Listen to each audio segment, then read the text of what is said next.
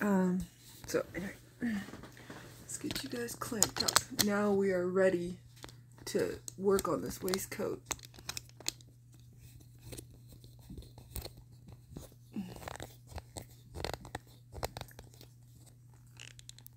Okay, there we go. Now, no, that one, I think that one's gonna be fine.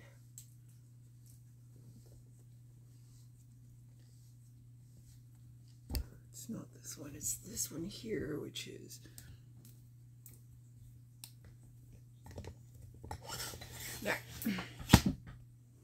Okay. Woo!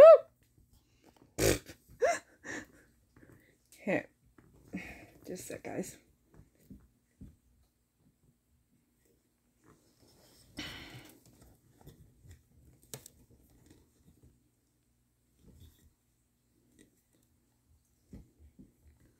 Okay.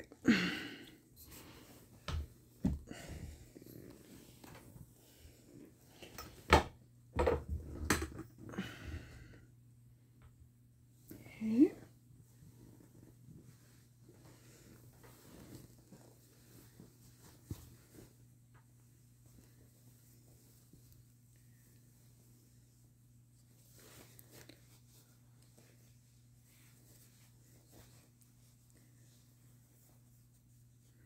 All right. I think that I'm good like this. Are we?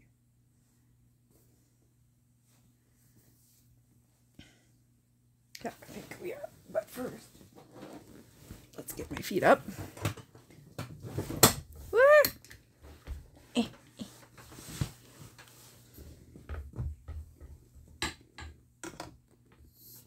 Come on. Oh, okay, I get it. Like this. Like that. There.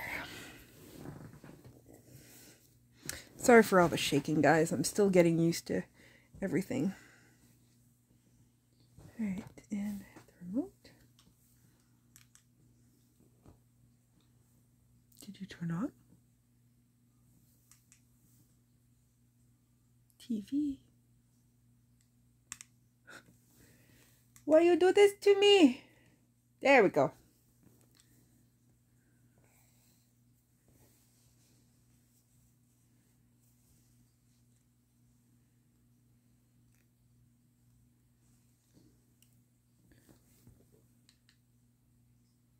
And we're just gonna pull up YouTube. This cord here we're gonna put behind me. Oops. And close this so I can actually see the chat. There we go.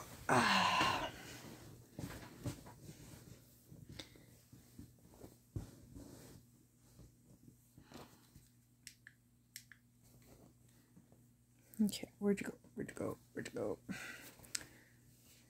Here we go.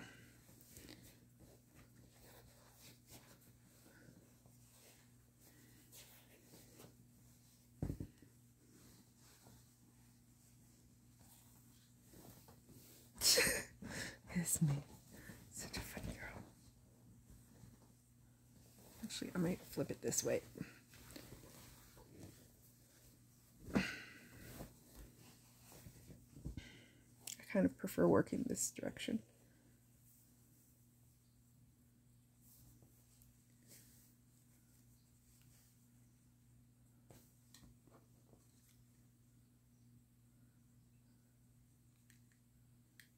Okay, subscriptions.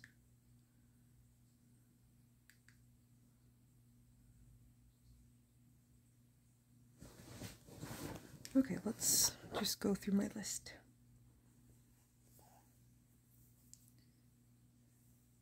Hello lovely people, welcome to another media analysis video because the interest on my student loan just keeps going up. I need to put my degree to good use to feel better.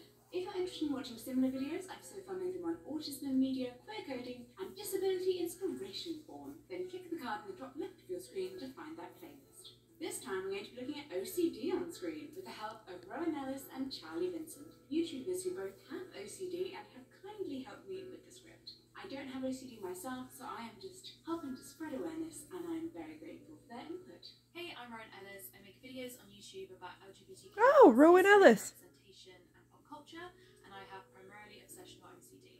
What's going on, everybody? I'm Charlie Vlogs and I'm a YouTuber with OCD. I make a variety of videos from money-saving challenges to talking about... I apologize in advance for my dirty nails. Oh my goodness, I just realized how bad they are. Thank you also to Skillshare for sponsoring this video. I'll be telling you more about some of their anxiety-reducing classes later. I'm betting you've seen not just one, but a number of characters on screen who are portrayed as a bit OCD, or who aren't name-checked as such, but just, you know, really love to clean.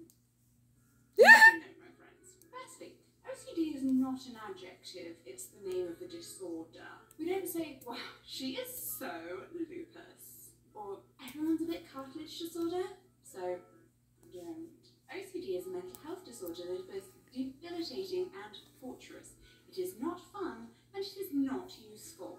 Although, of course, always we can see positives in our situations. If I didn't have an intensely painful double sideways scoliosis, I wouldn't have such good posture. I mean, if I wasn't dyslexic, I probably would be able to spell peach, but I wouldn't be able to read so quickly. Wait, that's how you spell peach? Much better. Looking at neat and tidy spaces and wishing yours would be that way does not mean that you have OCD, because it is not just tidying. And it's not fun, no matter what Khloe Kardashian says. I know that the buildings are Woof, you okay? a lot of noise, but also this is my one moment of energy, so I'm just like grabbing it and filming. Inaccurate media portrayals of OCD lead to these widely held misconceptions, but in actual fact, OCD is debilitating. Those with the condition who do clean generally do so in utter misery because they feel compelled to do so, not because they love to do so. OCD is more than you think, and it affects more people than you would assume. About 2% of the population. In the US, it's believed that 1 in every 40 adults suffers with the condition. According to the World Health Organization, OCD is one of the top 20 causes of illness-related disability worldwide for individuals between 15 and 44 years of age. When we think of OCD, our brains are probably likely to jump to Monica Geller from Friends, Emma Pillsbury from Glee, or Mo.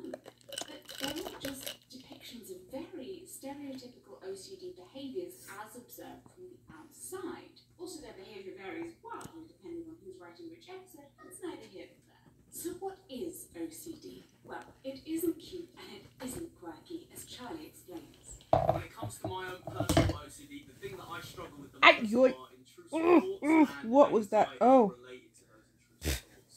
I've got a little bit of dirt and germophobia I, sort of ordering things stabbed how I myself want them with to, but these another don't needle. really upset me, I suppose, and they don't really stress me out like the raw chicken and the locked doors thoughts. I can deal with them. They're light work. But the more distressing intrusive thoughts are about my family members and loved ones being harmed, usually by me or other people. Most of the time my brain will just come up with these fake scenarios and situations that are just never going to happen in a million years. And as you can probably imagine, coming from an internal perspective and sort of it's all coming from inside, so you think that there's something wrong with you. This can result in anxiety thought loops that can go on for genuinely hours and hours, sometimes days and weeks. The only thing I can compare it to is like being stuck in a room tied to a chair and being forced to watch a video recording with your eyes held open. That's the most accurate description I can give of it. People with OCD experience unwanted obsessions, which take the form of persistent and uncontrollable thoughts, images, impulses, worries, fears, or doubts, or a combination of all these. They're intrusive, unwanted, and disturbing, and most importantly, significantly interfere with the sufferer's ability to function on a day-to-day basis, as they're near impossible to ignore.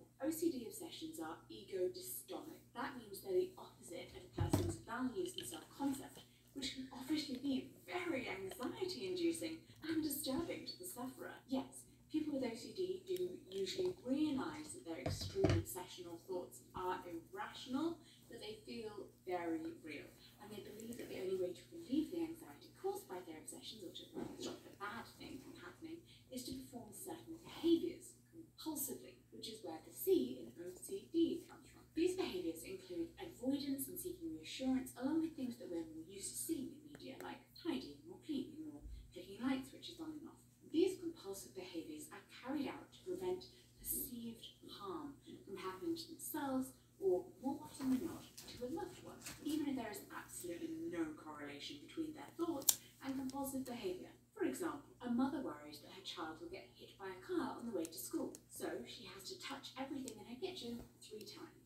compulsions are time-consuming, painful, and irrational. Again, there's no joy that comes from obsessions and compulsions. You're not whistling happily as you tidy up. There is terror and dread, and your brain is repeatedly firing false alarm signals. I feel like Scrubs portrayed this particularly well. So Dr. Kevin Casey, played by Michael J. Fox, who I also mentioned by the way, inspiration from the video, has extreme OCD. It's beneficial in that he's practiced things over and over again until he does them perfectly, and he has compulsively memorized every medical textbook that he can. It's a show full of quirky characters, and he's just another one, starting out his first day by touching literally everything in the first patient's room while saying "ink," which is initially played for laughs, but very deliberately the episode slowly starts to show that it isn't fun. He can't enter or exit a room without timing his last step to his breath. And when the stress of trying to control how much his first day in a new environment affects him, he's left unable to stop washing his hands over and over again for hours, despite being exhausted and desperate to finish so he can go home. So there was a character called Dr. Kevin Casey, who I think was like probably the first time that I saw OCD on screen that wasn't in one of the not so great representations that I will talk about in a bit, the reality TV type representations. And the reason why I think that his OCD on screen worked is because he was in a show called Scrubs, which was like a sitcom that married comedy and kind of slightly ridiculous scenarios and heightened humour, all that kind of stuff, with often more serious kind of cutting moments of like reality. And for me, that was kind of how the OCD was portrayed, and so it was portrayed in the same way as a lot of other things on that show were. So it kind of felt in tune with the tone of everyone else's issues that were being dealt with. So you would have kind of jokes at the expense of the OCD, but you would also have, you know, him staying for 2 hours in the scrub room after his surgery because he can't stop washing his hands. And those two things felt like they were...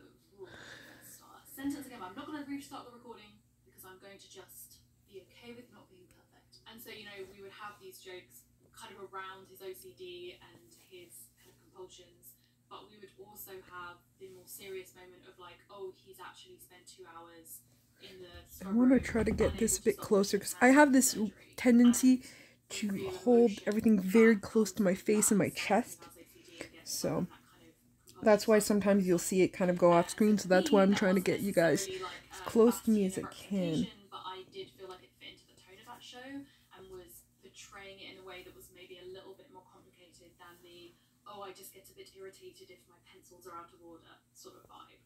I remember seeing that episode for the first time on TV and how much it's stayed with me since. It's a really powerful look into the side of the disorder that isn't much talked about, and that's a really important thing that media can do for us. But there is only so much we can understand from an outside perspective, and that, I feel, is why rituals are often believed to be the defining trait of OCD, when in reality it's actually an anxiety disorder that causes repeated unwanted thoughts. Rituals are simply attempts to stop those thoughts and may have nothing to do with order. A person suffering from obsessive-compulsive disorder will be impacted on some or all aspects of their daily life, sometimes becoming severely distressed, leading to some nature of impairment or even disablement for hours at a time, each and every day.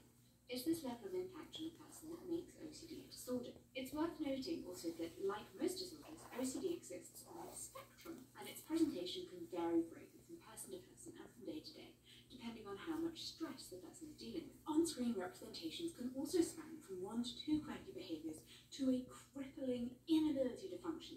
Either way, it's likely a disability superpower, which turns the character into a genius detective. It's usually a detective. To non-sufferers, the thoughts and fears related to OCD could often seem profoundly shocking because they can be very violent or indecent, but they are involuntary thought, not fantasies to be acted upon. And in actual fact, people living with OCD are the least likely people to actually act on such thoughts. Not all Hollywood, but we'll get to that later in our bad representation section. Interestingly, obsessional thoughts are actually quite commonplace in the general population, not just for those that suffer with OCD. Researchers working in the US, the UK and Canada have shown that up to 80% of people report unwanted, intrusive thoughts with content that is often identical to that of obsessions found in I get the obsessive thoughts. The occasional intrusive thought, no matter how disturbing or horrific, Like is the normal intrusive, I mean. I can't be at the top of a ledge without this kind of nagging feeling that I should really jump off it. I really like being flying. I try to make Claudia go over small bridges quickly so I can just get back wings. I get the intrusive thought thing sometimes if I'm really depressed and I'll look at pills and I'll be like, so whenever I've been on a roller coaster that goes from you side should to just side, pop it's really those, awful you know. because I can't But brace your myself. brain knows, like, okay, no, you're not going to do that, right? The whiplash is just not worth it. What we learned from this is that the occasional intrusive thought, even if it's disturbing and horrific, is pretty natural, even for those without OCD. The thoughts themselves are not the problem, it's the frequency and the way that OCD how often makes people who have it respond to those thoughts that is the problem. This is not a Diet Coke advert.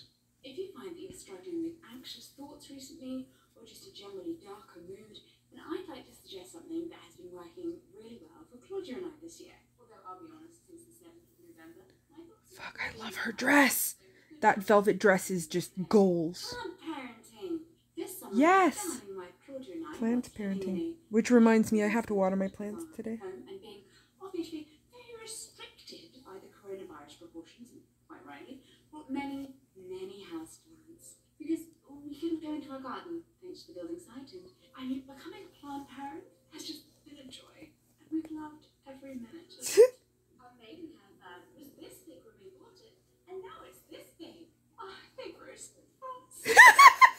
However, we've I love her. to learn in a very short space of time about repotting, soil types, when to water, where to position things, and exactly the type of tender loving care that each plant needs. They're wonderful individuals, you know. They Which is what are. I've really been enjoying. Oh. Plants at Home, Uplift Your Spirit and Your Space course by Christopher Griffin on Skillshare Originals. Now, I we really all know want that Skillshare is an online Skillshare. learning platform with videos targeted at creators covering a range of topics that spans business and finance as well as fine art and graphic design, but it is not just about productivity. Skillshare also has courses that can help ease your anxiety and just generally enjoyable to watch. And let me tell you, Christopher, the self-titled plant queen, is a joy to watch. In just 10 short lessons, Christopher will entertain and educate you with their wide-ranging knowledge of houseplants from their Brooklyn apartment that is home to over 160 plants and counting. From root rot to sunburn to learning to interpret what your plant's leaves try to tell you. There's a lot to be learned from this really enjoyable course. And that's really emblematic, I think, of Skillshare as a whole. I mean, don't tell anyone, but sometimes when I'm tired, I get really worried that I'm not being productive enough, I'm not doing enough, I'm not learning enough. Oh, I'm not alone in that feeling? Goodness, who knew?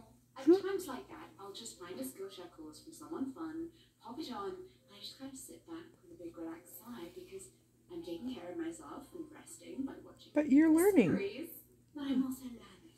It makes both the kind of devil on this shoulder and the angel on this shoulder very happy. Also, there are closed captions on all of the Skillshare originals and staff pics videos, and excellent. Personally, caring for plants has been a really effective way of just adding calm into a very fraught world, and it's been lovely to be able to learn more tips. Christopher sees plant care as a path to self-discovery because, spoiler, we all deserve to be nurtured and taken care of. Yes. As a Skillshare member, you And also taking have care of the your opportunity to plants, give and in a way, receive is a way feedback for on you to projects nurture and yourself as you are which nurturing can be a something huge else. help to anybody who's learning a new skill, or just, improving on an old one. Christopher's course and online presence in general really centres on building a community through a love of plants, and it's just lovely to see.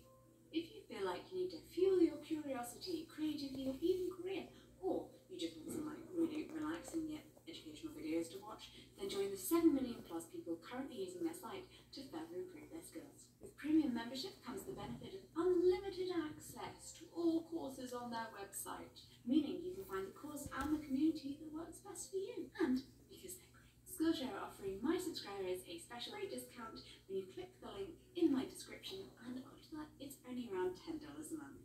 Highly recommended. Another recommendation of mine would be that if you want to get a really good look at how OCD makes your mind behave in ways that are not just putting more pencils in a straight line, that you read Mara Wilson's Where Am I Now, which I found really helpful in better understanding your condition. So she explains her thought patterns and spiraling anxieties incredibly well, especially So- when she develops the disorder while she's still this here, if my machines, my sewing machine was set up properly, I would save a little bit of time. And this part here, I would fully sew on the machine. Just this one part here, because this one part here is going to be flipped. But for now. Types of obsessive fears. These can include, but are not limited to, contamination from dirt, germs, and viruses. For example, HIV, bodily fluids or feces, chemicals, sticky substances, dangerous materials, for example, asbestos. Fear of harm. Excessive concern with order or symmetry. Obsessions with the body or physical symptoms. Religious, sacrilegious, or blasphemous thoughts. Sexual thoughts, for example, being a paedophile or a homosexual when you're not. This list is taken from the 2005 National Institute for Health and Clinical Excellence Guidelines. That just reminded me of, like, I've always, like, when I was younger, I was always scared of being seen as racist or, like, yeah, she literally just said it. I'm actually racist. And I was always, like, petrified of that. Because I'm from a small town. We don't have, well, we didn't, no, we still don't really. Well, starting to now, but the frustrating part of down home, like, that's not where I live now, but the frustrating part is the only reason we have people from different countries there is because they bring them in to work jobs that other people don't want. Which, great for them, they get to get out of the country, but, and you know, go and work. But unfortunately, it's like temporary visas, so they don't get to stay, you know, not usually. And I'm sure that, like, quite often it's like, I don't know, I just see in my mind, like, that, you know, other people just kind of look down on them, and I don't like that. But yeah, that was always something. And I remember at one point, because I had, like, a pile of gay guy friends, but I had no lesbian friends. And I was like, what if I'm secretly prejudiced against lesbians? It was just, yeah, an intrusive thought. I was like, oh my god, what if I'm, you know, secretly prejudiced against lesbians? You know, just a worry of mine. But then, like, one of my friends brought his friend to hang out with us who was lesbian, and we frigging got along like crazy. And then, like, once, like, that was away, it just hit me that you're not, like, why were you even worried about that? You weren't prejudiced. There's no freaking lesbians in your town. That's why you've never met any. Yeah. Says the woman now dating a lesbian, you know. But, yeah, my anxiety and stuff was so bad as a kid, like. We see his obsession with keeping things clean, tidy, and in place. And if someone, usually Tigger, disrupts that, he does get very upset. All we're seeing are the outside issues, but not the cause of his compulsive behaviour. Side note, yes, I moved all of my filming equipment downstairs because the builder smashed the studio ceiling and water started dripping on my lights. So side notes aren't really to the side anymore. That's not the side note I wanted. Theory holds that the characters I love her dress. I love her kitchen. One day I will have that beautiful kitchen.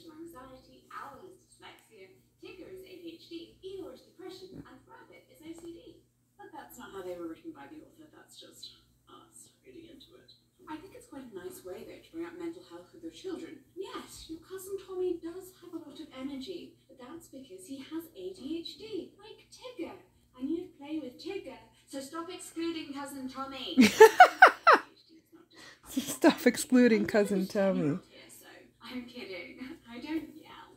Most often, the principal aim behind compulsive behaviour is to generate relief, usually over temporary, from the anxiety elicited by the preceding obsession. Compulsions are carried out repeatedly in a very rigid and structured routine, with a view to prevent perceived danger or harm coming to oneself or to another. This means that a person living with OCD will often feel a heightened sense of responsibility to perform the neutralizing behaviours. For example, a common and very well-known stereotypical perspective under OCD compulsion is someone who washes his or her hands because of an obsessive fear of contamination. People without the illness wash our hands when we see that they are dirty, or it's 2020. In contrast, or it's 2020.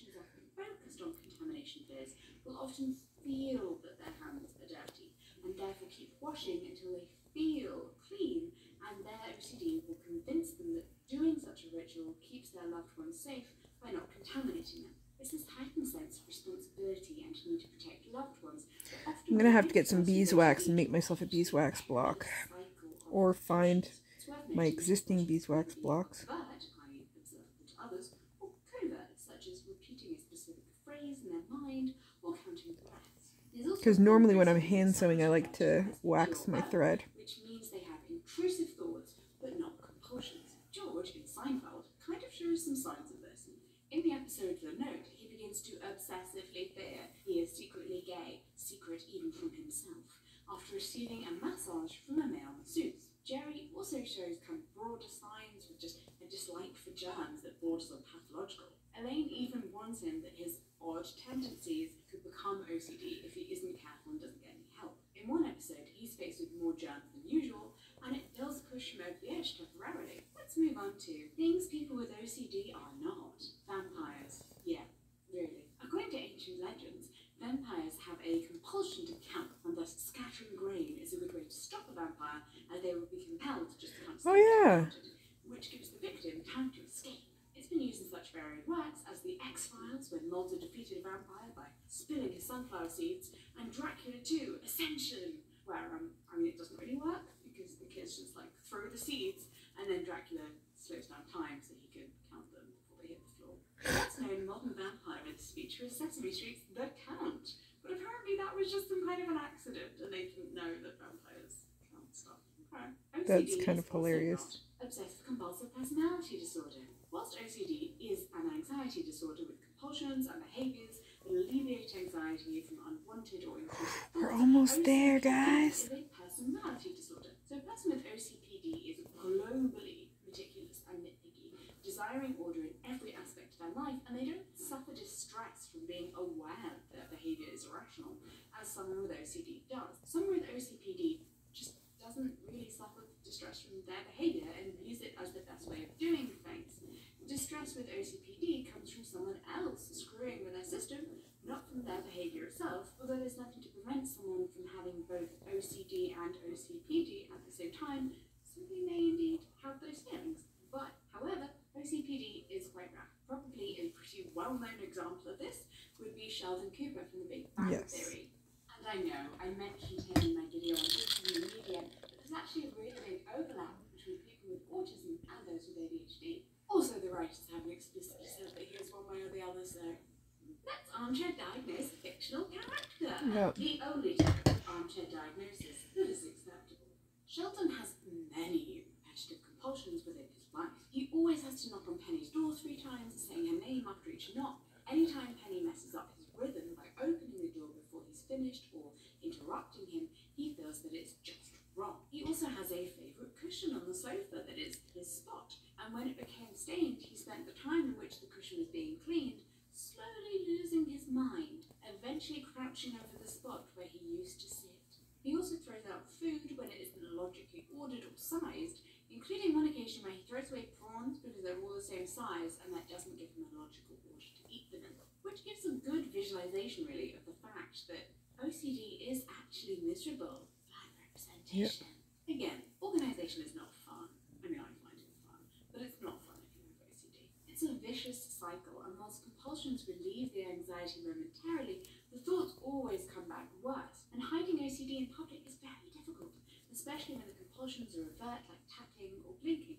And it doesn't just make you a super cute and useful detective. As much as I love Hercule Poirot, he's not it. His little moustache is so cute, though. Poirot is the star of 33 books and 56 short stories by Agatha Christie, and one of the most famous fictional detectives in the world. He's also exceptionally conceited, so he's probably not surprised by that. Originally a Belgian police detective, he became a refugee when World War I broke out, and ended up in a tiny English village of Styles St Mary. Naturally, whilst he was there, someone was murdered, which is quite a common occurrence around him, so don't go to tea with him. I'm a pretty big Poirot fan, I have to admit, and I still wouldn't go to tea with him. I value my life too much. In my eyes, I think Poirot probably has more OCPD. I'm not a doctor. He wants everything orderly, and he frequently complains that eggs won't form neat little cubes. In the book, his fastidious nature, his kind of clever scheming, love of personal comfort, perception of fine details and green eyes have all led to him being compared to a cat, because he notices everything that's out of order. In some books, it's handled more of a quirk of personality, although it does sometimes trip him up. In the TV show, it's definitely slightly more like a disability, and there are some occasions where he's stopped from doing things he wants to do due to his obsession with symmetry and order. But generally, it's portrayed as just really cute. He's quirky. There's also a type of representation that I don't necessarily see as good or bad, because it's not really representation at all. It's characters that are like read as having OCD because of particular traits that they hold, but it's not explicit in the text itself.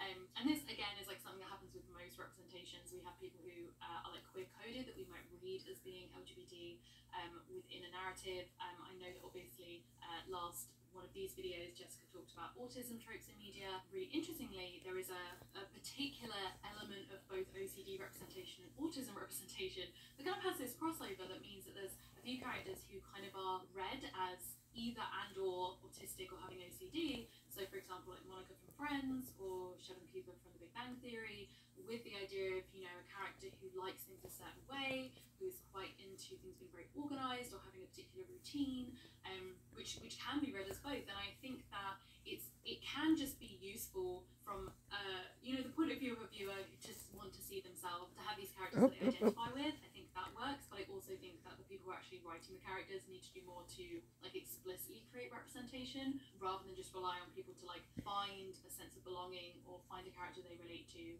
where the writers didn't necessarily mean to write them that way.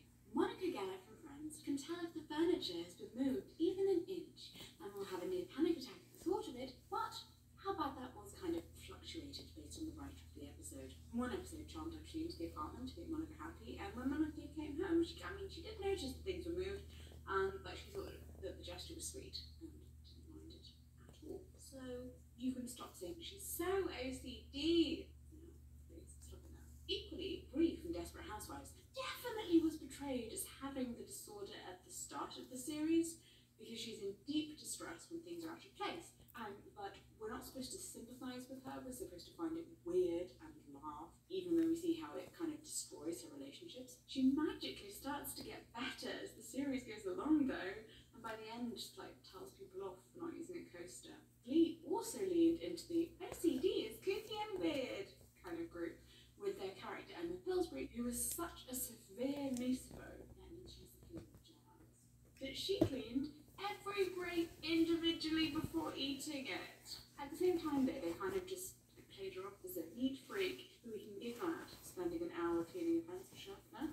We, the audience, weren't necessarily intended to sympathise why she was doing those things or see the distress. We were kind of just meant to be amused at the start. However, the depiction of OCD on the show did get better as it went on, although it still wasn't perfect. She was known to have anxiety and panic attacks, along with ritualistically rubbing hand lotion into her hands whilst counting, and she eventually does seek help. So yeah, OCD is exhausting. Obsessions, compulsions, and hiding them for fear of judgment sounds exceptionally exhausting. Since it's hard for people to open up about OCD symptoms, some people go for decades undiagnosed, and that can then lead to depression. Since when you're not able to access help, you can spend all day obsessing and compulsing. Mental illness is hard, and it is made worse by an inability to speak up, which is fed into by the stigma that the media creates. Imagine opening up to someone that you think you might have OCD, only to hear back, we're all a bit OCD sometimes. That's why Monica's my favourite friend. Say what now? As well as people saying phrases like, oh yeah, I'm a bit OCD, oh yeah, I'm a little bit OCD about that, it's like, no, you're not a little bit obsessive compulsive, you're just a little bit tidier than the normal person. Saying phrases like that could lead a lot of people to worry about their own OCD and maybe think that they're overthinking it, or maybe thinking that they don't actually have OCD when they do, and they need to be treated as such. Because if somebody doesn't think they have OCD, but they do, you can imagine the stress and anxiety going through their brain because they're thinking, oh my god, I'm a freak, I'm a weirdo, and I need to be sectioned or something, you know what I mean? Monk. Yes, there's an entire section of this video specifically about the show Monk, seeing as how it's pretty controversial, even amongst those with OCD. As in, some people like it and some don't. Monk is a detective drama that aired on USA Network from 2002 to 2009. It follows Adrian Monk, a former San Francisco police inspector who suffered a nervous breakdown after the murder of his wife Trudy. hobbies and obsessions became crippling after his breakdown, forcing his retirement, but he is frequently called in to consult on cases which baffle the police, as his OCD was the reason why he was such a successful policeman. One of his compulsions is paying amazing attention to details. He recovers throughout the series, though he's never fully cured. His disorder is integral to his unique mind and ability to solve cases, but it really restricts his life so much that he has a carer, former nurse Sharona, with him at all times until she gets switched for a new nurse, Natalie, who accidentally fatally stabbed him at her house and really needs Monk to solve the case of why he was even there. Of course, the one case that Monk's been trying to solve for years is his wife Trudy's murder, and each season of the show kind of brings him a little closer to finally unraveling the mystery behind her death, with the show's final season then bringing the case to a close for good. Monk is a really interesting show. For once, we're just kind of not seeing that cocky detective who's sure he knows everything, or else will deduce the answer, and the bad guys are on the back foot. Instead, because Monk inevitably looks very uncomfortable at all times, the suspect is generally pretty confident that he's going to get away with everything, and that's pretty much what makes the comedy. Because no one ever explains to the people being questioned why Monk acts in a certain way, which is, I mean, I guess we're meant to laugh at the things he does most of the time. However, he is also portrayed sympathetically, and I guess we're also laughing at people who are laughing at him. Unlike Poirot, Monk does not enjoy his ability to notice everything. OCD is portrayed as a seriously debilitating illness. So I'm pushing all of the seam allowances towards here.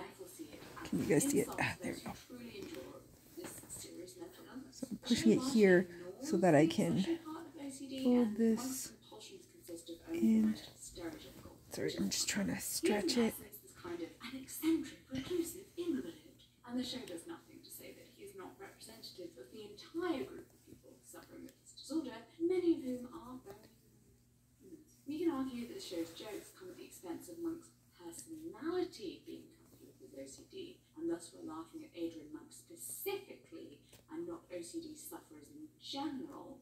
But still, viewers are led to believe that OCD is both, and this is a direct quote from Monk himself, a gift and a curse. In one episode, Monk's doctor finds medication that helps him to his OCD considerably, but it's at the expense of his attention to detail, so he stops taking it. So, did his superpower come from... There are so few representations of OCD in the media that, understandably, most people's understanding of the disorder comes from shows like Monk.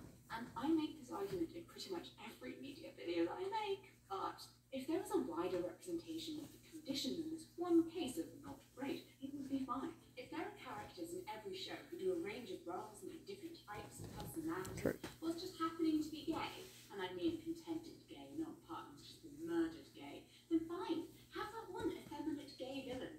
He's yours.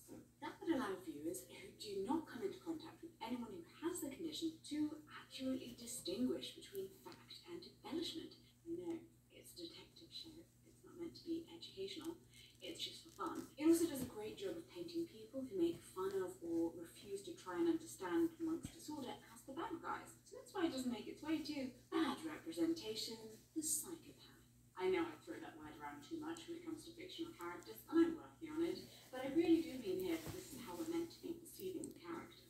So I made a video a few years ago around mental illness and horror movies, essentially the way in which we seem to equate mental illness as like automatically making someone a serial killer or an axe murderer, and how that can be really difficult and damaging for people with mental illnesses. And I think that essentially is like the very extreme end of bad representation, where it's like actively promoting harmful stereotypes about people. Obvious example, Patrick Bateman from American Psychopath. He has a precise morning routine that he sticks to and won't abide by even the smallest smudge on his mirror. Also, Batman villain the Riddler, who is incapable of not committing a crime and leaving a note, even once saying, "You don't understand. I really didn't want to leave you any clues. I really planned never to go back to Arkham Asylum, but I left you a clue anyway. So I have to go back there because I might need help. I might actually be crazy." Also, Hannibal Lecter in Hannibal, who frequently arranges things in a way that just exacerbates his creepiness. And he eats people. And he eats people. Referring characters like Jack Nicholson in As Good As It Gets. Do you find that you also refer to every character Jack Nicholson plays as Jack Nicholson? common OCD fixations, like being unable to walk on the lines between paving stones and only using disposable forks, even in restaurants.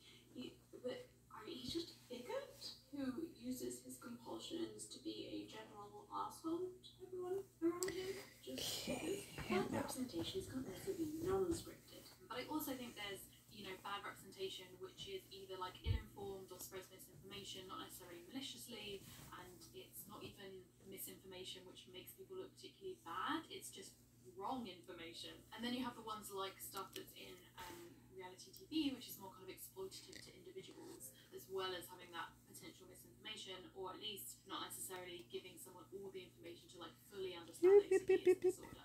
So one of the reasons why this misinformation can be quite harmful and damaging is, like for me, for example, I had the symptoms of OCD from when I was a kid, when I was really little, and as I grew up, I didn't realise that was what I had. I didn't realise what was going on, because that was never something that was portrayed as anything to do with OCD, like intrusive thoughts, for example, were just not, I never really saw them mentioned anywhere, unless it was like someone was hallucinating, or they were having visions, or, you know, something supernatural in a horror movie. But it definitely wasn't in portrayals of OCD, and it wasn't until I started to explore and like research myself that I managed to come to that conclusion when I was a teenager. And I know that if I had had those kind of portrayals, I way earlier would have understood what was happening to me, and it wouldn't have been so kind of isolating and anxiety inducing to try and like figure out what was going on inside my brain.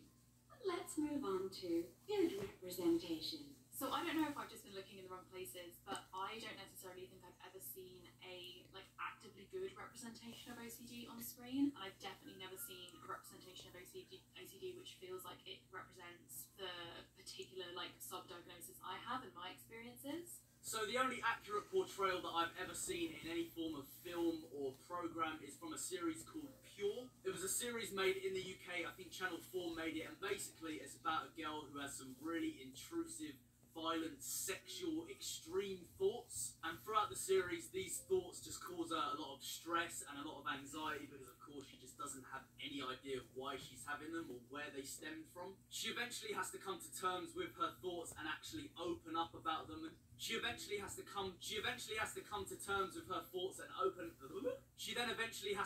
terms with her thoughts and open up about them. And let me tell you, from somebody who suffers with OCD, telling people your most intrusive and deepest, darkest thoughts can be quite overwhelming. And to be honest, I can count the number of people on one hand, not even one hand, one finger, that I've told about my deepest, darkest thoughts. When you have OCD and you don't really understand the thoughts yourself, externalizing them can just be really, really anxiety inducing. I think the best thing about this program is it gives a real accurate description on what pure OCD is like and what OCD can be like, instead of just including the clean freak character who loves to clean and loves to keep everything tidy. It's like, not everybody with OCD has those thoughts. Oops, sorry guys. Which, by the way, I loved. It's a BBC drama series centred on a new current affairs show being launched by the BBC in like June 1956 at the time of the Suez Crisis, written by Abby Morgan, who also wrote Suffragette, The Iron Lady and The Split, which my wife and I are pretty obsessed with. It stars Ben Whishaw, Dominic West, Romola Garai, Anna Chancellor and Una Chaplin. I probably learned some of those names. Belle Rowley is the producer of the show within a show. Her friend Freddie Lyon, played by Whishaw, loses the presenter interview to well-spoken Eton boy Hector Madden, played by West, but she persuades him to stay on with the researcher. Meanwhile, Freddie is suspicious about the reported suicide of an old friend. There we go.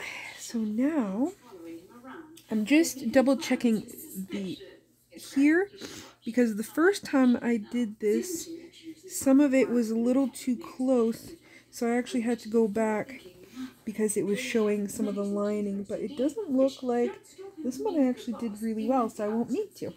Awesome. There. Oh, this is exciting. So exciting. Okay. Likely won't be addressed until a spoiler thing happens that sends him into a compulsion cycle that is pretty darn heartbreaking to watch. I mean, it's nice that his disorder isn't played for laughs, and also that it doesn't stop him from being good boss. And yet the aviator, I mean, biopic of Howard Hughes, played by Leonardo DiCaprio, and his struggle with advancing OCD, but it kind of also makes him seem like his OCD is what creates his genius. The film has the familiar notes, Oh, my hip, my hip, my hip, my hip. Oh shit, where'd my needle go?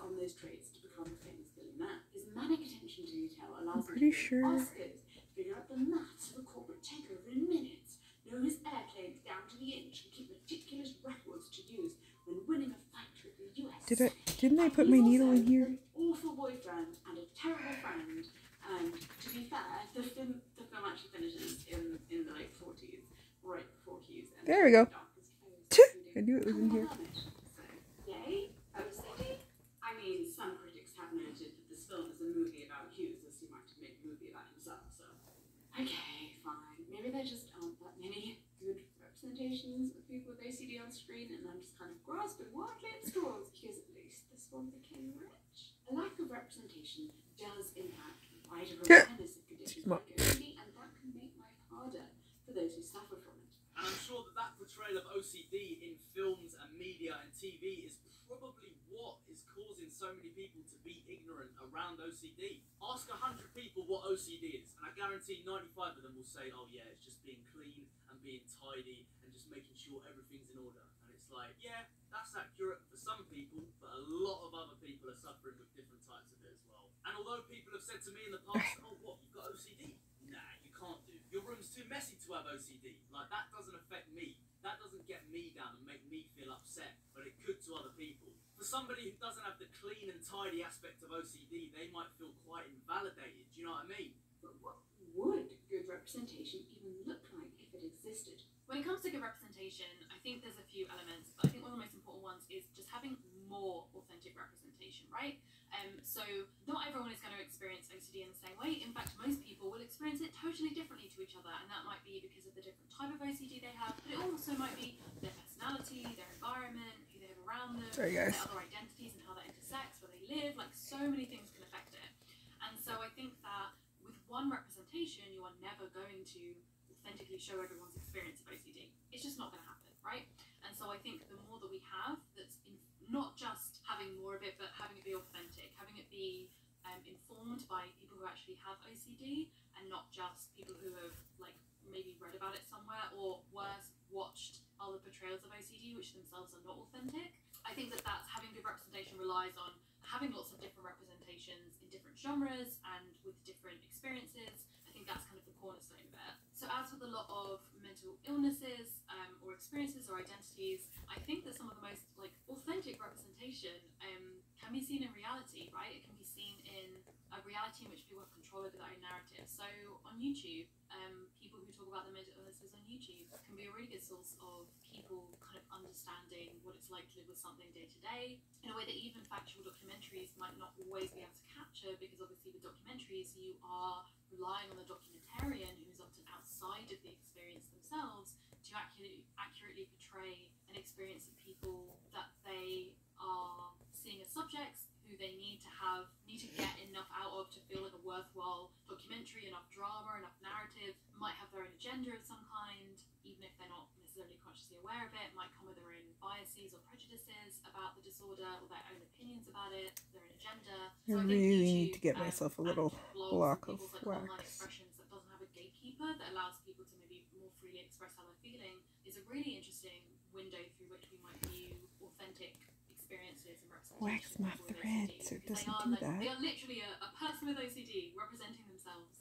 And although I think that because of the stigma and the taboo around things like intrusive thoughts or compulsions, or, you know, all of this stuff that's wrapped around mental illness and OCD especially, means that people might not feel as confident to entirely expose themselves to their experiences online. When people do, that can be a really, really powerful thing. Based on current estimates for the UK population, there are around 750,000 people living with OCD at any one time. However, a disproportionately high number of those, about 50% of those cases, fall into the severe category, with less than a quarter being classed as mild cases. Sufferers used to go undiagnosed for many years, partly because of a lack of understanding of the condition, but also partly because people went to great lengths to hide their symptoms due to the intense feeling of embarrassment, guilt, and sometimes even shame. Remember, these obsessive thoughts are generally not things the sufferer will believe in, but rather things they hugely disagree with. Generally, OCD starts to impact on a person's life during late adolescence for men and during the early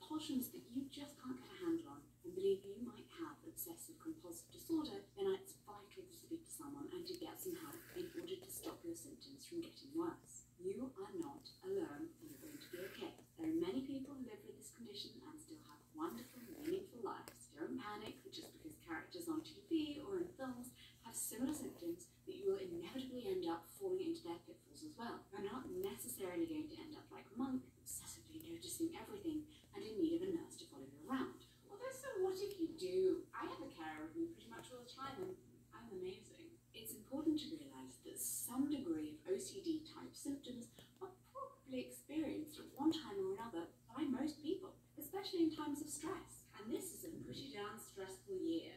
However, the phrase, everybody's a little bit OCD, is deeply unhelpful. OCD can have a devastating and distressing impact on a person's entire life, from education, work and career enhancement to social life and personal relationships. I've linked some organisations down in the description and in a pinned comment that might be able to help you. If anyone else has others, then please do comment on the comment and I will add them to the original one. I've also linked all of Charlie and Rowan's social media profiles. Go follow them everywhere. Thank you to both of them for contributing to this video and for helping with the script. And finally, thank you to Skillshare for sponsoring this video. Remember to click their link in my description and I will see you in my next video. Bye-bye.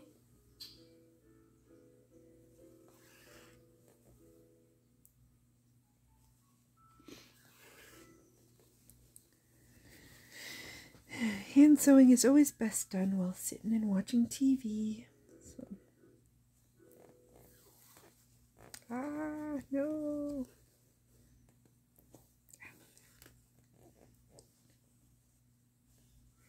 Okay, this isn't going to give me a problem on this side, is it? No, I don't think so. It's just because I'm noticing that there's a little bit of looseness here. How did we live? How did we function? I do not know. It is a mystery.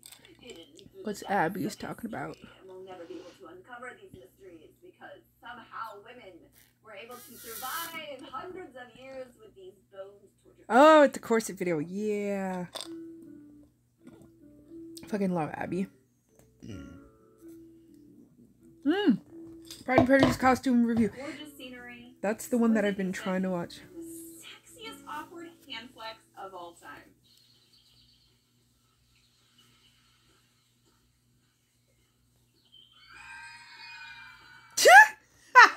Pride and Prejudice in 2005 has, in so many ways, surpassed BBC's 1995 Pride and Prejudice in popularity. How dare! And meme ability. Well, yeah, I get that, but like... Okay, so full disclosure, when I set out to make this video, I was Colin Firth's Mr. Darcy was hot as hell. The 1995 version to the 2005 version of Pride and Prejudice.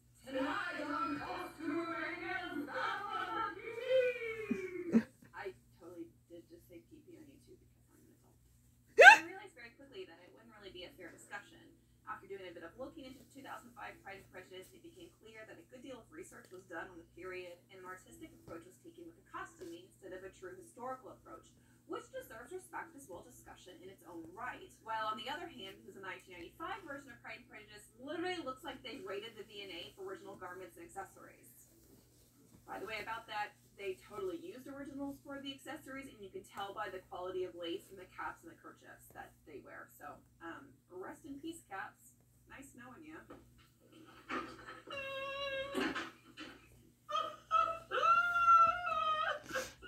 Honestly, I wasn't a fan of this version of Pride and Prejudice when it first came out. I was right in that stage of the Denny Kruger effect that left me overconfident and leaving the movie theater thinking that the movie was flaming hot and garbage.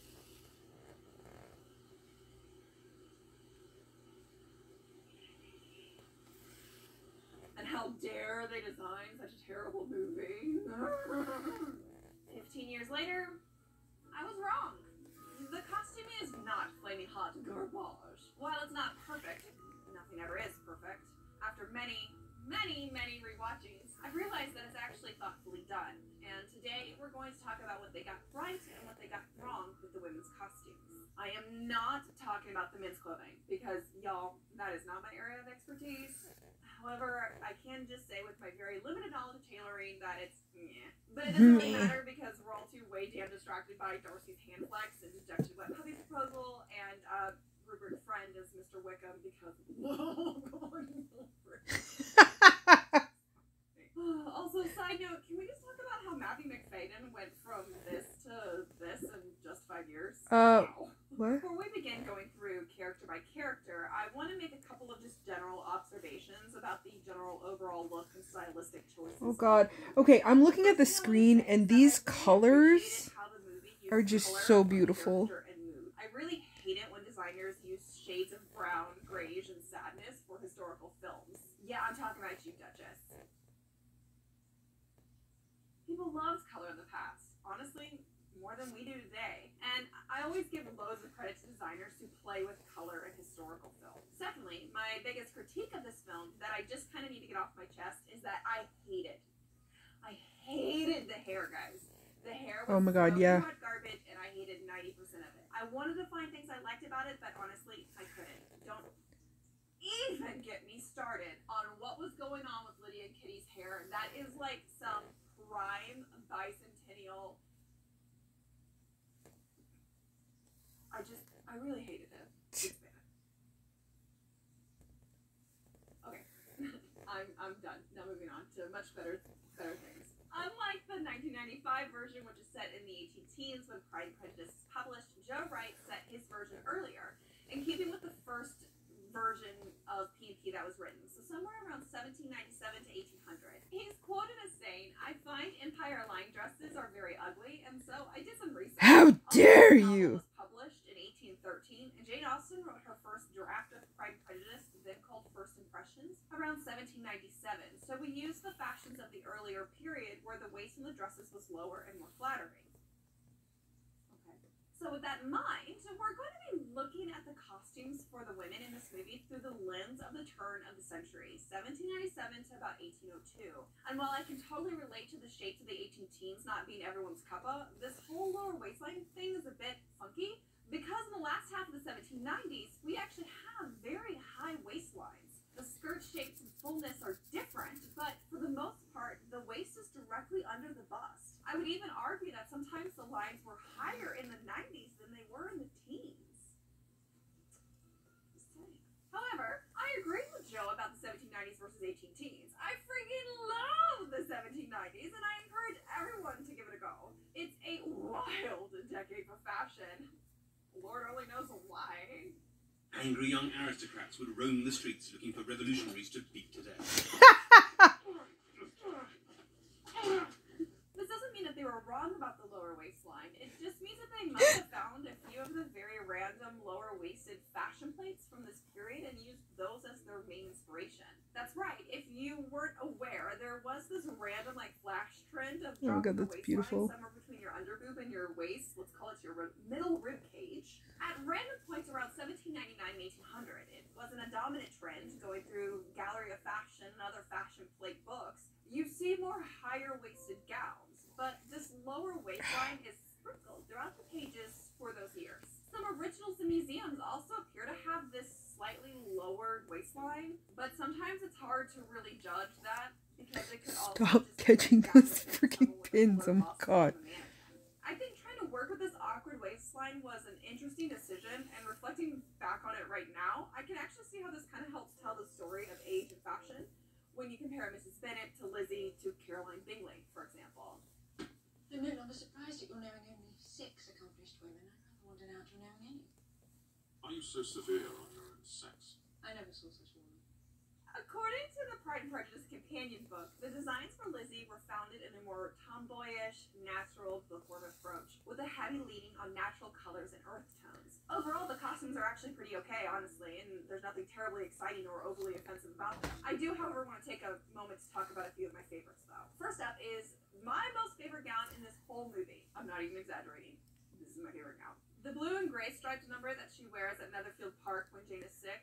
Now I know, this sounds weird, but hear me out. I totally get that on some surface level you might think this gown is ugly and weird. However, this gown is actually awesome because of the way it was cut and styled, which is that of a gown that was remade from an earlier style. When you really sit there and stare at it, trust me, I've stared at it a lot. The hallmarks of a remade gown are there, and I think it's just amazing. We have the center front closing with this front being on a gentle bias, which was a thing for the 1780s gowns. The back of the gown has back pleats that are just kind of cut off in this really awkward area, which is a great hallmark of a remake. Also, just kind of how the skirt hangs, the neckline, all of it. My god. These kinds of details are seen in original gowns that were refashioned from older styles. I'm going to kill this pin. It keeps catching my thread. I freaking love it. It's my favorite. I just love how it looks. I love the detail of this design and how it really helps story. Was this a remake of Mrs. Bennet's old dress? Was it a remake of a dress that Lizzie wore pre-1795 when she was a bit younger? I don't know, and I don't care. All I know is that I love it, and I think it's great.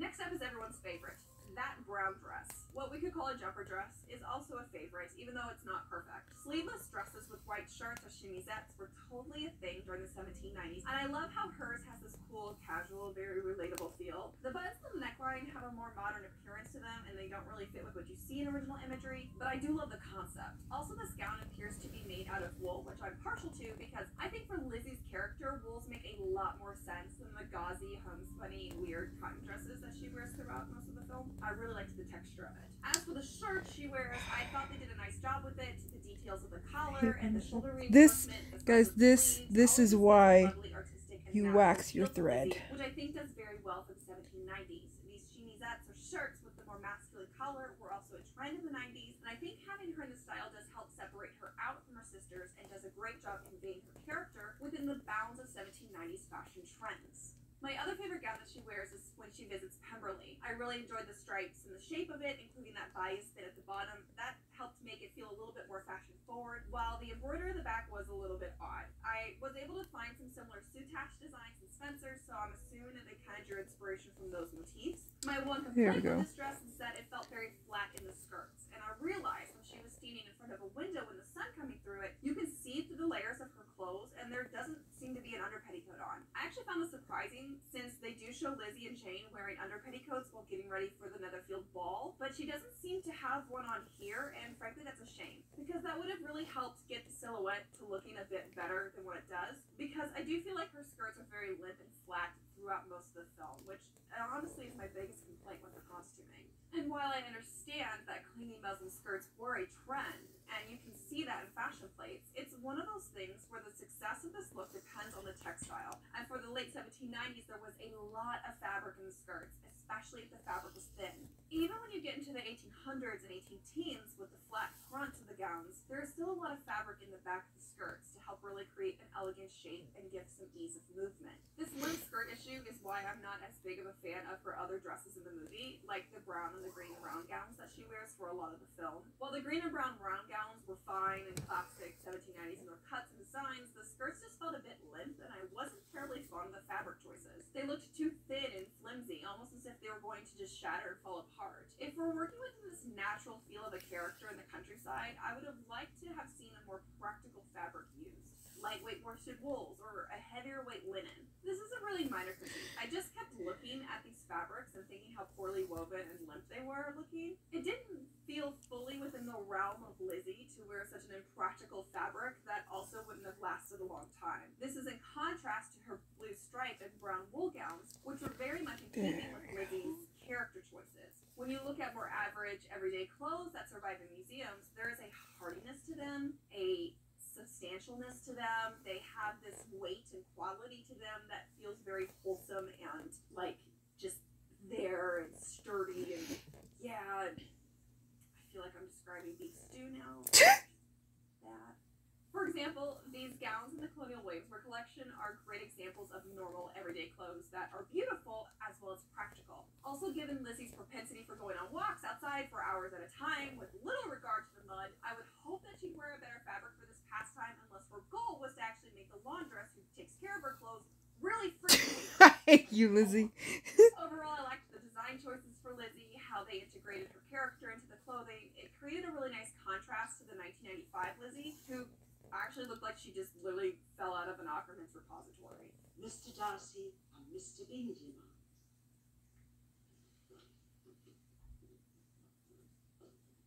Right, I have to be honest. If I had to pick a better dressed sister, it's going to be Jane. I like her costumes better. But I also fully embrace that my love of pink and blue far outweigh my love of the color brown, because I am not an earth tone girl. I'm a winter. Okay. According to the director and designer Jacqueline Duran, Jane is supposed to be the most fashion forward in the family. And the way that I see that translated is that they stuck to a more fashionable and normal higher waist with her gowns. The costumes are a bit spread out date-wise, from her blue pelisse that has a very strong 18-teens feel to her open robe and round gowns that are great examples of the 1790s. I particularly enjoy the fullness and shape of her Netherfield ball gown. It's simple, it's full, and a great example of the Oh, 1790s. that's so pretty. Also, like, 10 points to the stitchers who did the hand stitching on the necklines of her gowns, because you can see that in the film and it's just chef's kiss. I see you, I acknowledge you, and I appreciate you. Thank you for all that you do. I also want to give a special shout out to the morning gown that she wears when she goes down to breakfast and is just kind of around the house sometimes. I love it so much. It's just, it's so good. It's so good. It's so good, guys. Like, it's just... To be fair, it is a bit more 18 teens in its cut and styling, but I just love how the actress Rosamund Pike wears it, just loosely, semi-tied, falling open, just whatever. Like, these little adjustments help bring these pieces forward as clothing and not just as costumes, which I think can often be lost in translation when we look at stagnant museum exhibition or portraits. The realness and diversity of how people wore their clothing can be lost by that, and seeing these kinds of little details just make me extremely happy. You know, these were people's clothes, right? Like, it wasn't just one way to wear a garment. It wasn't just you had to wear a kerchief tucked into your neckline or not tucked into your neckline. There's nuances and personal preference and personal comfort, and so to see her play with that within these costumes and really make them appear to be clothes and behave like clothing is just, it's so good. It's so good to see that kind of comfort in the actress with her clothing and with her costumes. It just really helps with the believability of everything. Miss Elizabeth Bennet. Next up is Caroline. This is going to be really short and sweet to the point. I don't really have that much to say about Caroline. Basically, like, yeah, she looked great.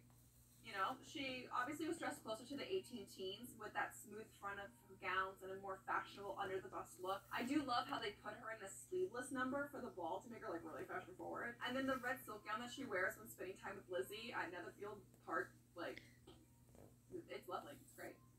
That's it. Like, cool. They not visited you to the lot, as you well know, Mr. Bennet. This summer, Papa had once. Alright, so this next one's actually pretty hard for me because we need to talk about Mrs. Bennet.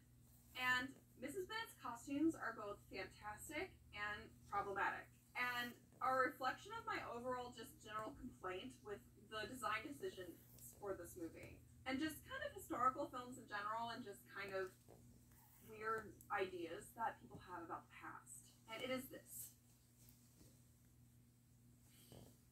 Just because you're a woman of a certain age does not mean that you are dressed in the fashions of your youth. Can we please just put this to rest? The evidence that survives shows actually just the opposite of this weird idea.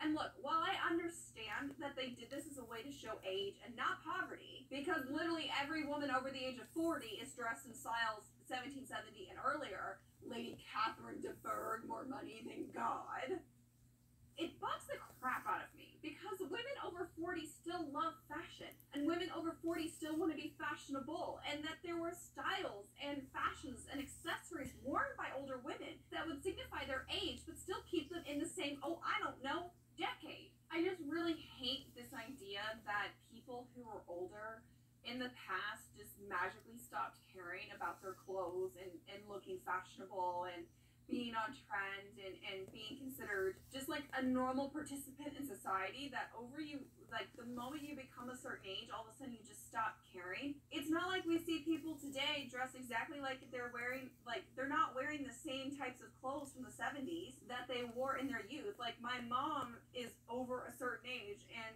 she doesn't dress like she did in the 70s. Like, she dresses like a woman over a certain age in 2020 dresses. Like, she doesn't...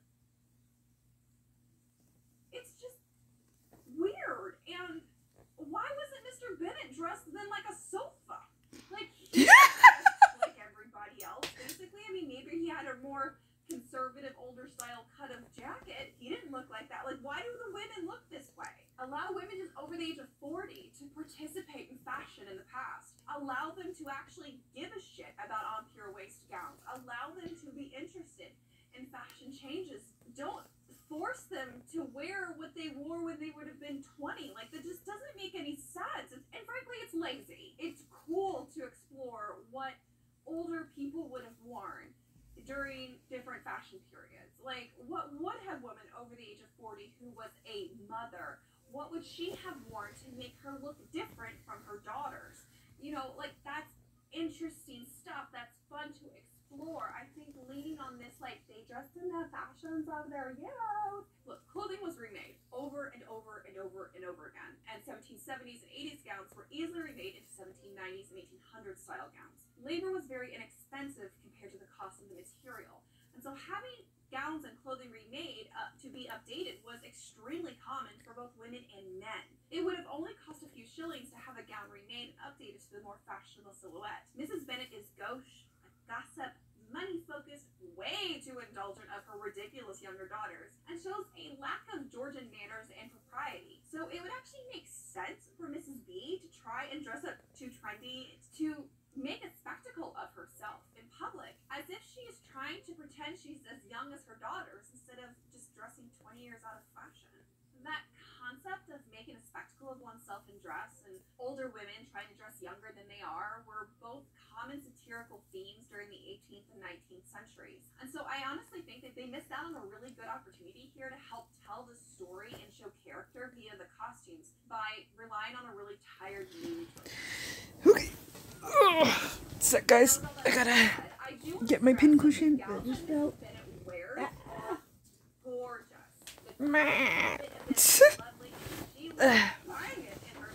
So while I don't agree with the design decisions, I do love the fit of the gown, and I love how they look on her. Brenda Blethyn, the actress who played Mrs. Bennet, wears all of her costumes so well. Like Rosamond, the way she moved in the pieces, the way they were styled, they did actually look like clothes and not just rigid, awkward costumes. There was a softness and a worn-out quality to them that I identified with and I found to be particularly beautiful. Also, I want to give a special shout-out to that quilted waistcoat she wears in the bedroom scene after Lydia runs off with the delicious Mr. Wickham. What a freaking fantastic detail that shows off how much research Jacqueline Durant actually did for this movie. Seriously, that detail alone was Oscar-worthy. Though I do take issue with people thinking that these things were worn overseas while also being worn at home in undress, because that actually makes no sense whatsoever. And just to be clear, this is not a critique of the designer. She was just working with the information she had available at the time. I'm just saying that I don't agree with the information that has been put out there on the subject because it doesn't make any sense. However, that is a different subject for a different video and a different rabbit hole for a different day. And yes, one day I will probably go into it. Somebody come to the ball tomorrow, Papa.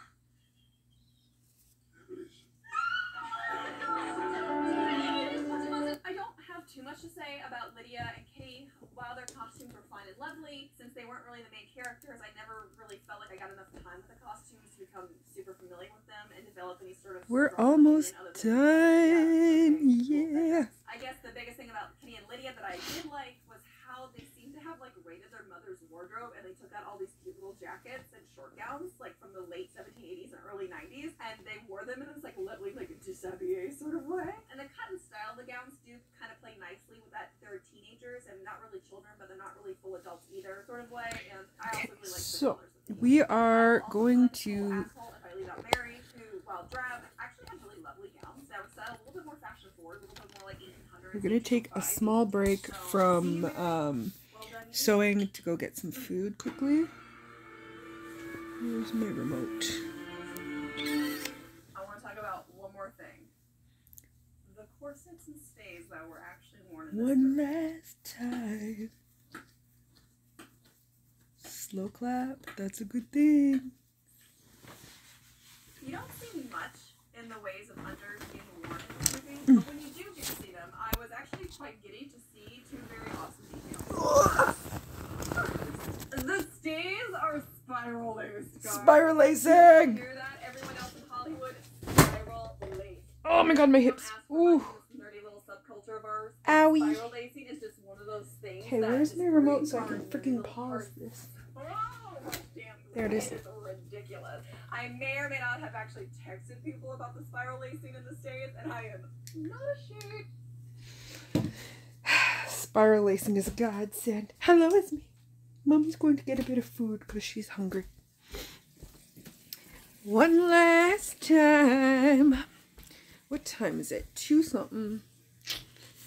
I should be taking my second dose of Ritalin soon. But food first.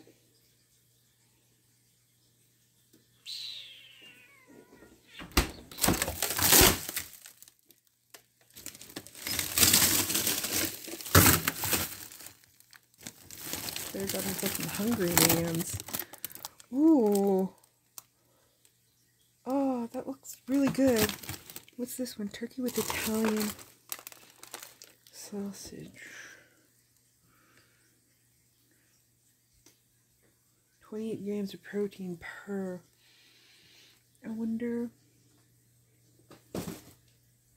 Let me see if I'm going to ask permission for Claire if I can steal one of her Hungry Man, her crates. Claire, Claire, my love. Claire, Claire, Claire, where are you? Can I steal a crave meal?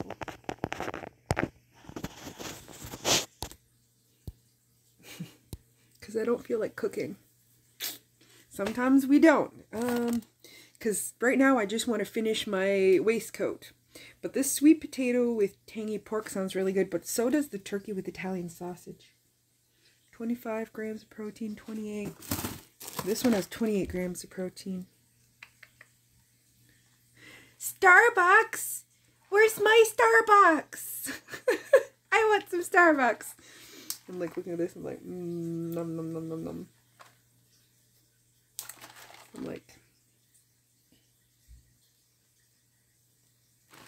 okay.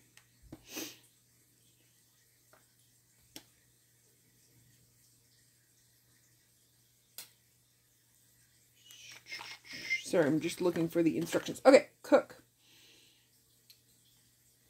Microwave. Remove from tray, out of carton. Pull back corner vent. On high 3 minutes. Pull back, replace on high 2 minutes. Let's see. Okay. That should take. Oh, I feel lied to. Okay.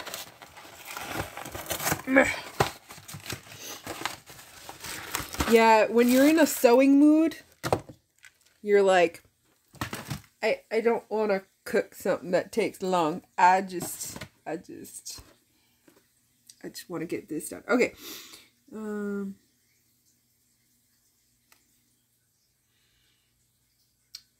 Pull back corner of film for vent. And then cook for 3 minutes. And yes, I always check out instructions. Oh, Nat, did you see my fur that I just got? So, I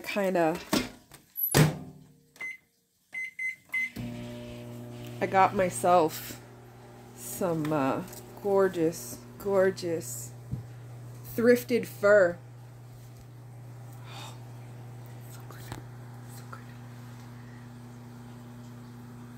So this, I think, is a fox fur.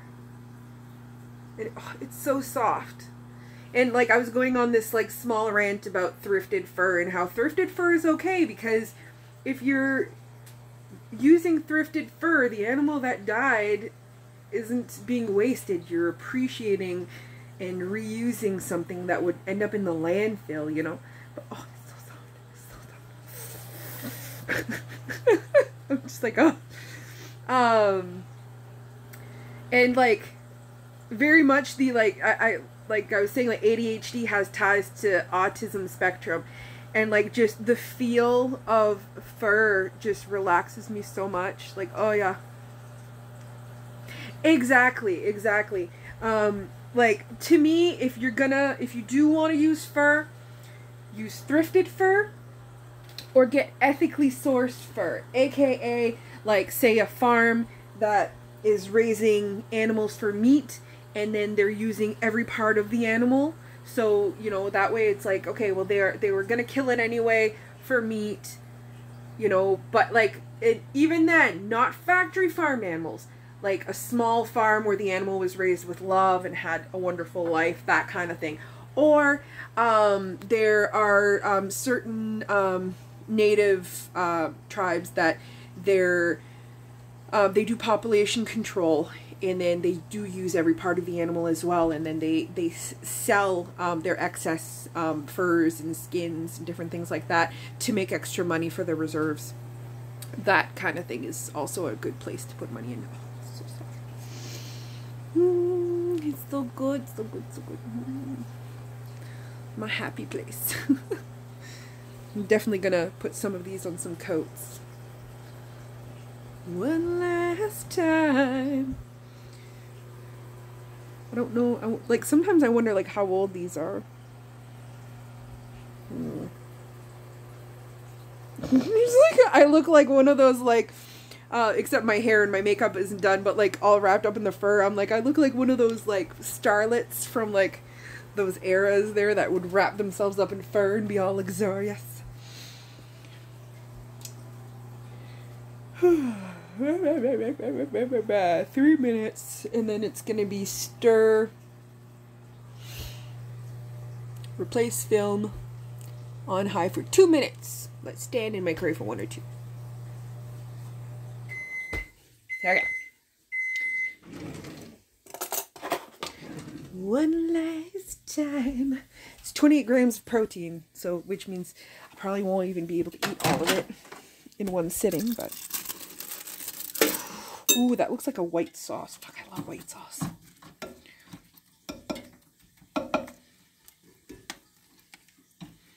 Stirring, mixing.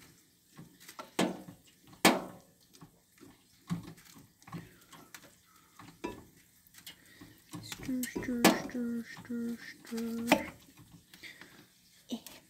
And then put the film back on. Don't forget that fork in there. We're going to get a fire. So guys, I'm just going to put you guys on. Yeah. No, I totally get it, Nat. Sometimes we gotta work, right? We gotta be responsible adults, even though it sucks. Okay, where'd the piece go? Ah, there you are. You're just trying to melt to the, oh, why? Why you do this to me? Okay, there we go. Much better. Okay, 2 minutes. No, not 20 minutes. 2 minutes. There.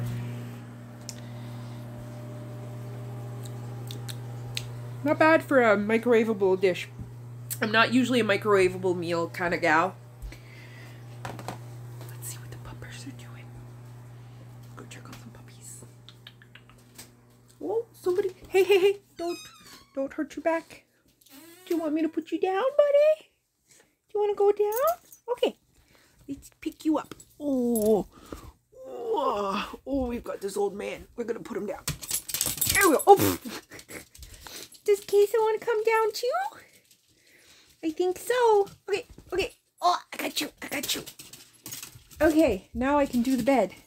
Esme, get down. I'm about to do the bed.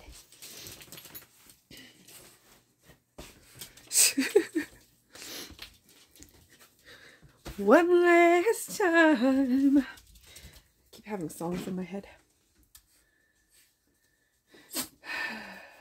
Okay, let's just, I have a little hook here that I hook up like my eye mask and my CPAP mask here. Hi, Esme. I'm trying to make the bed. Then there's like a cat all wrapped up in the blanket. She's like, come on, Mom. I know, but I gotta make the bed. Oh, I gotta, ooh. Sorry. Okay, move. Thank you. The dogs have kind of like dirtied this white bed blanket, so I'm gonna have to like get it, soak it in some OxyClean or something and get it nice and clean. Ah, there's the microwave bell.